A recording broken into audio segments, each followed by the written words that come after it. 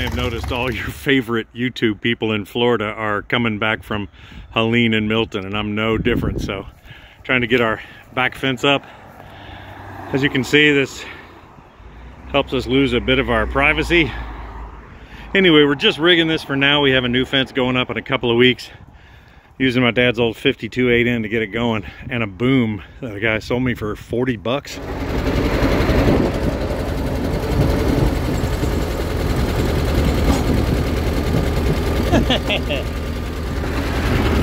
That's just downright handy, man. Well, here's 2 weeks later, about 3 blocks from the house. I know it looks like nothing has been done, but believe it or not, a whole lot has been done. All these houses that look like houses on the outside are just basically shells. There's nothing inside of them. Helene came through 30 days ago, and about a week and a half after that we had Milton. We're just now getting her Mustang and the 67 commuter wagon, one owner. Had this stayed in the location where I found it, it would have been totaled. It would have been sitting in that garage safe for 30 years. And then when Milton came through, it would have totaled the car. But it stayed here instead, out in the country. It was safe and dry. Huge thanks to Kelly and Jason. Man, they hooked us up. Dee's Mustang's so dirty. She keeps it like this. It's always just, I'm kidding. This is driving her crazy. Once this is back at the house, it'll be clean and waxed and put away. I'm gonna stop and get some food on the way home and then get this trailer and car back into the backyard. I still have not been able to find a gas tank for that station wagon. It's just really weird and really rare. But I have about 900 things to do before doing that anyway. When was the last time you saw a Tesla Roadster on the road? I saw that one in space, but I think this may be the first time I've ever seen one. He's out just cruising home on a Friday afternoon in rush hour. One more quick break-in before we get back to the car stuff. That thing right there, my grandmother bought it in 1940 in anticipation of my mom being born. Bought it from the next door neighbor used. My mom indeed used that for not only eating meals, but getting haircuts, and then her daughter did. All of her kids did, including myself, and various nieces, nephews, grandbabies. It was painted white sometime back in the 50s, and just a few years ago my grandmother had it totally redone. Of course the main plate area was rotted away from a whole bunch of Fruit Loops and milk over the years, but that's one of the things that I took from the house because I felt like it had to be saved. There's also a bentwood rocker that was my grandfather's great-grandfather's. Do the math on that one. Anyway, this is going back in the house safe and sound, just like that wagon. Let's get back to messing with the car. I gotta tell you, I've been in a funk, man. It's been a month since Hurricane Helene came through, followed by, I don't know, about 2 weeks since Milton. We lost a whole lot of the stuff in our house, big, huge insurance claims and stuff like everyone around us. You've seen the big stacks of everything in everybody's yard. It's been difficult to make content.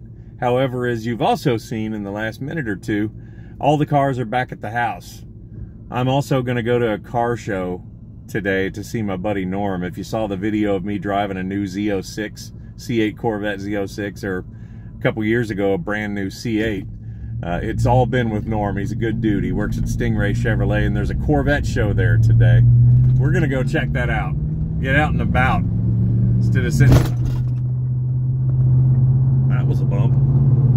You run across bumps, don't you? Let's just get over it and move on and go to a show. A square croissant? Wendy's, what the hell? Anything look unusual about that trailer to you? Anything at all? That's the middle of the trailer. There's a leaf spring perch. Let's get this party started, man. Cool little C8. We're gonna see a lot of these over here because Stingray is a huge dealer when it comes to Corvettes. You'll see a lot of these here. And of course, near and dear to my heart, C5 Z06. Millennium yellow. I have one of those. It's in the garage. It recently got saved from hurricanes. I like the rim. Mine's an 03. We've got a 79. That's what I'm going to stick with. Ooh, digging the rims on that too. Clutch car. The magazines. Yeah, you had your car open and your window down. Black interior with an L82. But if you don't have one of the magazines, it's a nice combo for this year. Kind of a spectator, you want to come up here to the L82, which arguably was not a huge horsepower advantage over an L48, the base engine, but still cool. Little Roadster 67 is what he's talking about there. There's another 67 coupe right beside it. Ooh, drag car right there.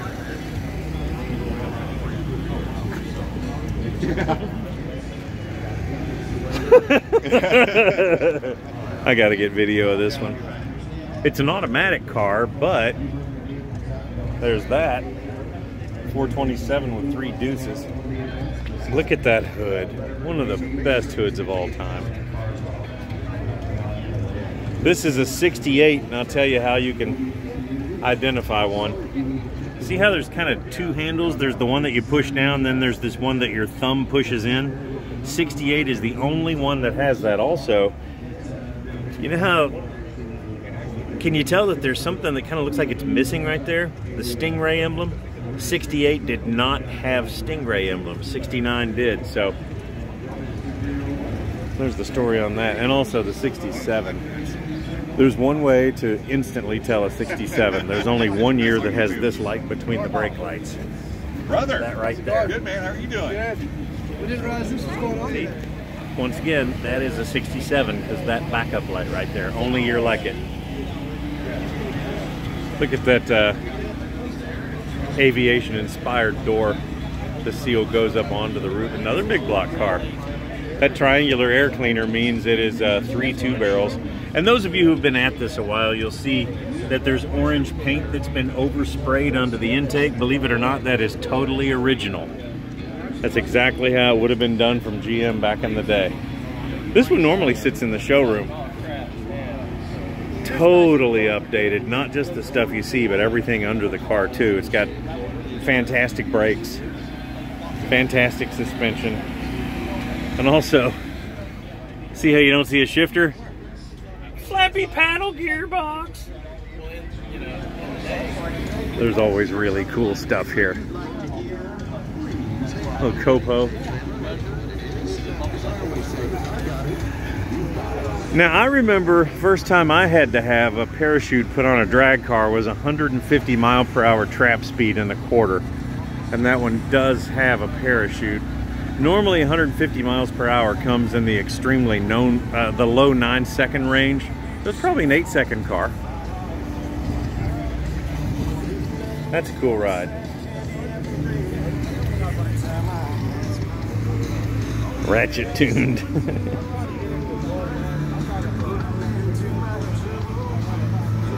GTO, you don't see many of these. That's one of the earlier ones with the just flat hood on it. Cool S10. LS swapped. Clean swap too. That's pretty sweet 62 ragtop.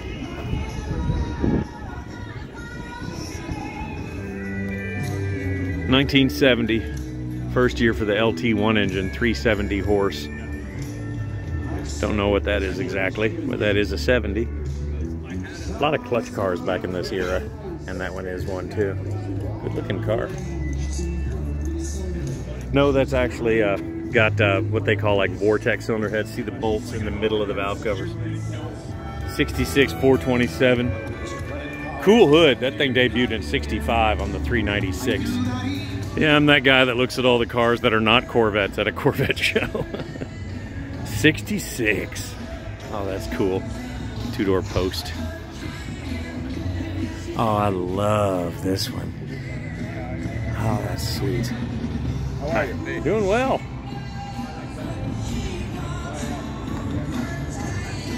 Oh, man. Oh, that is so cool. He's got the Corvette valve covers. I guess that counts. Oh, that's nice. Little Stingray over here. 73 ragtop. That's a rare car. My first car was a 73. Oh, there's a 69 right there. Krager SS is on it. Aftermarket, updated, upgraded radiator. Oh, that's a pretty blue. Boy, that's a nice blue. I hope that's coming across. Wow. Oof. That is a pretty car. I don't know if I told you guys, but it's just a few days before Halloween 2024, and the high today is supposed to be like 85, but right now it's really pretty. 4-speed car, rag top, small block, 70 to 72 as evidenced by the little egg crate grill.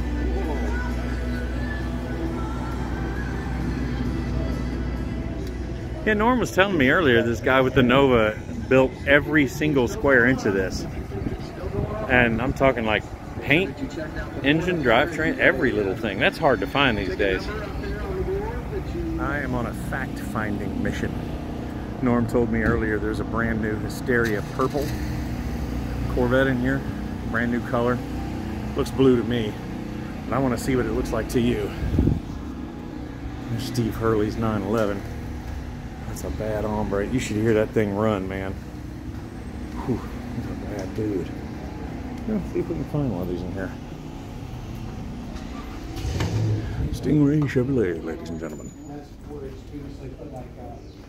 There she blows over there. I think that's it. They can stick in there so it's not metal on metal. Yeah, it should be.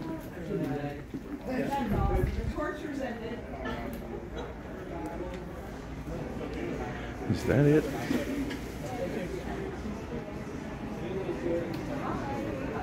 I would hate to take the next few moments looking at this telling you it's purple when it's like a blue. But it sure does look blue.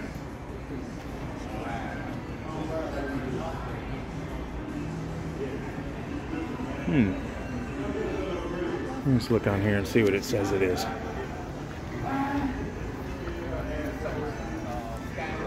I think for shipping purposes, it doesn't really say much on that.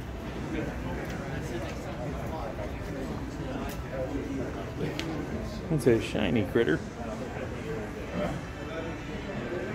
I'm going to show you a couple other cars over here.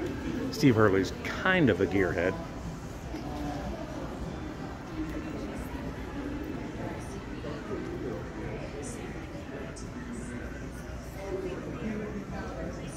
Look at that paint and body work.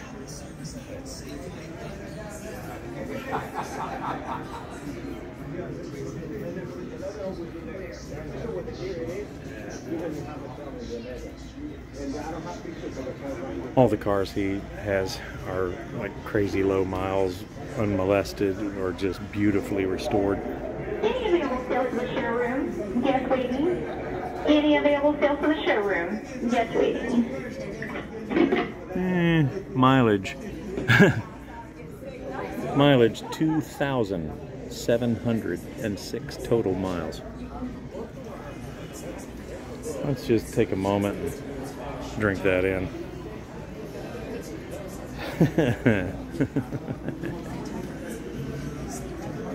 What do we have here? Chevrolet Corvette Z06 prototype. First Corvette Z06 built at the Corvette, built fender, prototype number, driven at Nürburgring Autobahn? See, like I said, he's got cool toys in here. That's what I was looking for right there, the Coke machine. So the 69 Dart is an exact replica of Steve, our owner's car he had in high school. Oh, man. And that 60, is that 66 down there I saw, that's a Hemi car. You have seen. I saw that one, yeah. Okay. Yeah, so this is 344 speed and doing it up just like it was, just like the car he had in high school. That must be cool. I guess. See, I would just be going, I saw a Porsche one time that was really cool. I'd like to have one like that one too. AC car. Yep. Actually, Aaron just put AC in it. Put four-wheel disc brakes on it. That's about it. Brakes, AC, bumpers, grill. Krager SS is forever. What's it? Oh, yes. Krager's on everything. Only spell them correctly. Yeah. Everybody uses an E. It's like, don't make me come over there. Hell yeah, dude. It's having a turn signal issue. Yeah, just waiting on parts. Looks like you got the transmission figured out. Went ahead and put a 4-speed in it. Yeah, I had that. Came with it. It's a 340, you said? 344. Look at that hood, man. Where, oh where is the Hysteria Purple Corvette? I don't see a Hysteria Purple. And we're back in the showroom now. We've still not found the Hysteria Purple Corvette. We found that sexy mother. Ooh. Yeah. They say there is one. I'm starting to doubt it. All right, the competition yellow vet should be out here too. All right, let's take a moment. We already knew that if you order something through here, there's no markup on even the most desirable Corvette ever. No dealer fee either. Yeah, that just started. That's what I was going to ask you about. Competition yellow. That's it. Is that it? Boy, that looks like it. Yeah. Now, see, that looks purple. That blue in it, though. Yeah. Oh man, you can see the pearl on the fender. Yeah, you can see it on the flat surfaces as the sun goes, but yeah, that's definitely purple. Boy, on the post that the National Corvette Museum did, it looked absolutely blue. I thought the post in the National Corvette deal, I thought it looked more purple.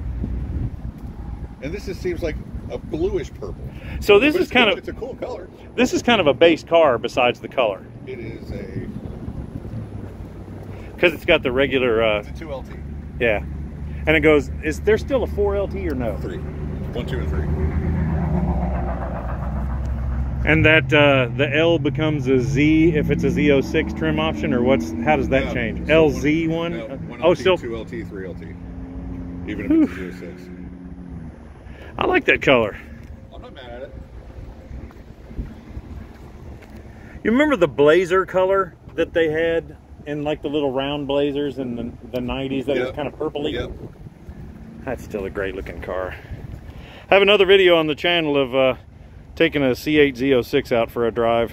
I became a man that day. That wasn't very fun at all. I felt feelings I had never imagined. And it's kind of, that's pretty much bringing back Corvette racing yellow, but they call it competition yellow. Yeah, they've had Millennium yellow, competition yellow, and accelerate yellow. Accelerate yellow. But this is, when you put accelerate next to this is very, very yellow. Ooh, that is pretty.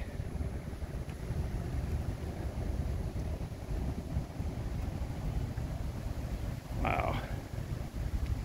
Z51. Boy, these days, everybody, it's like everybody all of a sudden realized that Z51 was really cool and everybody wants that. Yeah.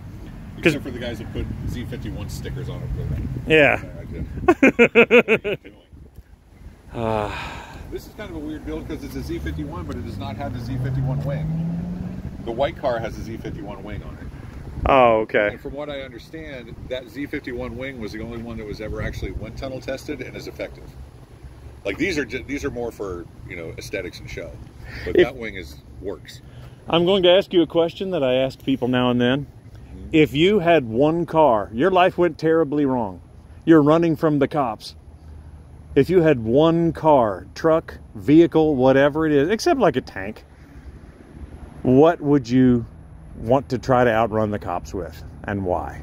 2025 Trax. That was a really quick answer, like you contemplated affordable. this. Very affordable and has a turbo. Is it like able to drive over stuff? I don't know what a Trax is. I don't even know what a Trax is. Like, is that a collector edition Corvette or something? I'll tell you what a Trax is, and then you get the joke. Okay. I feel like I've kind of let you down by not knowing how to identify a Trax. Is it like a small SUV? Yeah, it's a subcompact SUV. I've done the build and price tool on Chevrolet.com. I've never been able to get one of these over $28,000. Loaded. These are Traxes. Oh. That one looks like an updated version of the Walter White mobile. Whatever, man. These things are awesome. Affordable. You reliable. said flat freaking loaded. They're 28. Out the door. Well, why would we get this when we could get a Hornet? Every video you see, it's like, we've got hundreds of them. We don't know what to do with them, please. And we need another hurricane. All we need is a hurricane. Can a brother get a hurricane? We finally got to see it.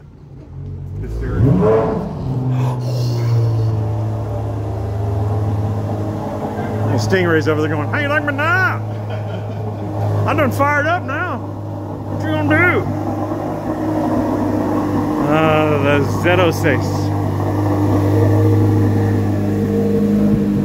What a glorious automobile.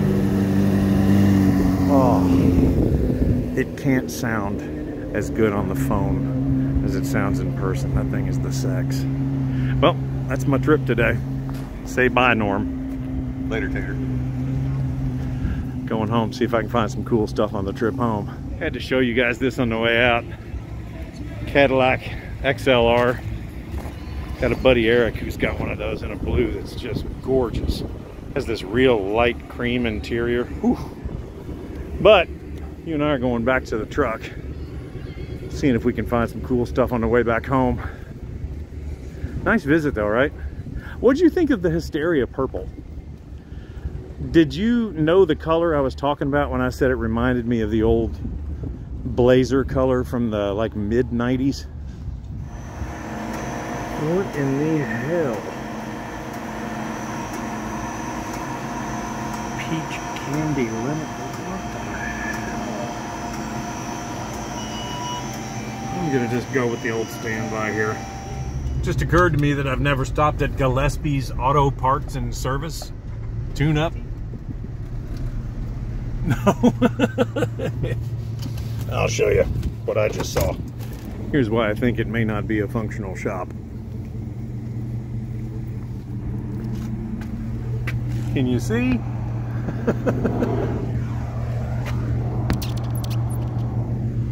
What the heck? Looks like they just left one day.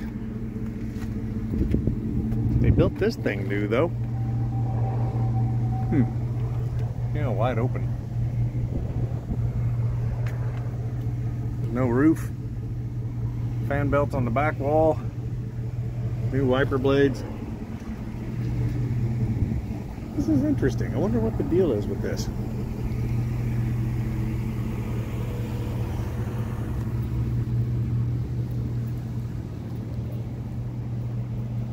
Looks like maybe a junkyard out back.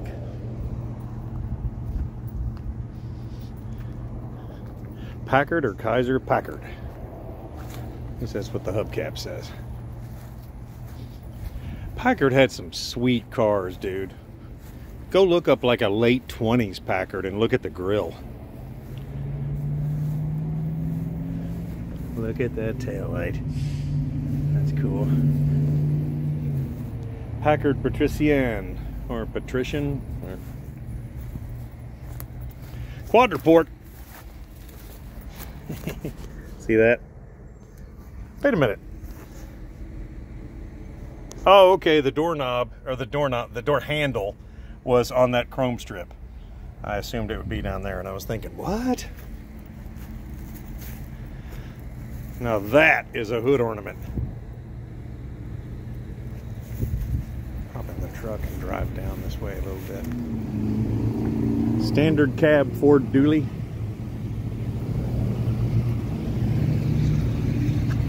Cool old utility truck over there. They have a real Jeep hanging out back here. Had a couple of those back in the day, roll bar in them and stuff. Either the inline 6. Well, inline 6 was the one to have. Other kind of normal stuff over there. Lots of RVs. Dodge Twuck. Taurus, legendary. Big Dodge over there. Look how short the wheelbase.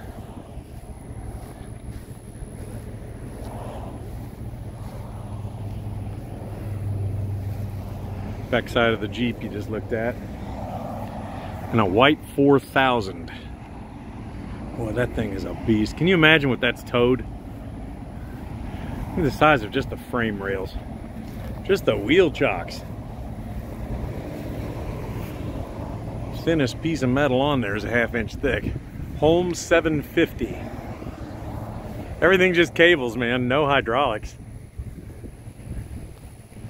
Just gear reduction. Let's get back out on the road. School bus down there brings back terrible memories of my childhood. Gonna make a quick stop at my legendary, world famous picnic grocery store. Not really a grocery store in the truest of terms. Not a super center. It's the Picnic Grocery. They actually have some pretty good stuff in here. Barbecue sandwiches. There was that one that when I ate it, it had like a pig knuckle or something in it. That was less than optimal. Let's go inside and check out this place. Get myself a barbecue pig knuckle. Looks like they had some water.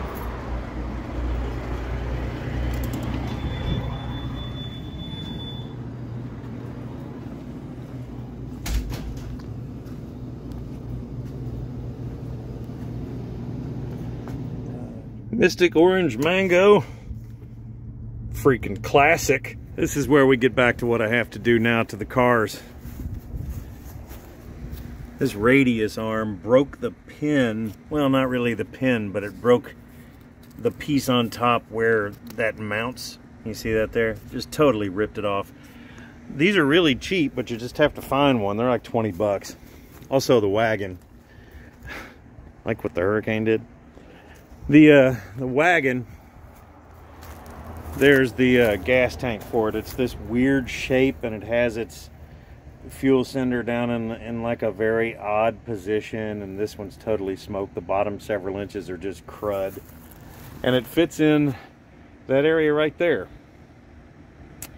That's the last thing keeping this from being driven daily. I'll keep you updated on it, man. But if you guys know anybody who can build a tank economically, or if they have any ideas, this should be the same one in a Country Squire station wagon. Not sure about the 4 doors, but this is a 67 Mercury commuter wagon, and it's gotta be out on the road again. I mean, look at it. Come on now. You know, I used to smoke back in the day. It's been decades since I smoked, and those of you who are smokers, $1.29 a pack.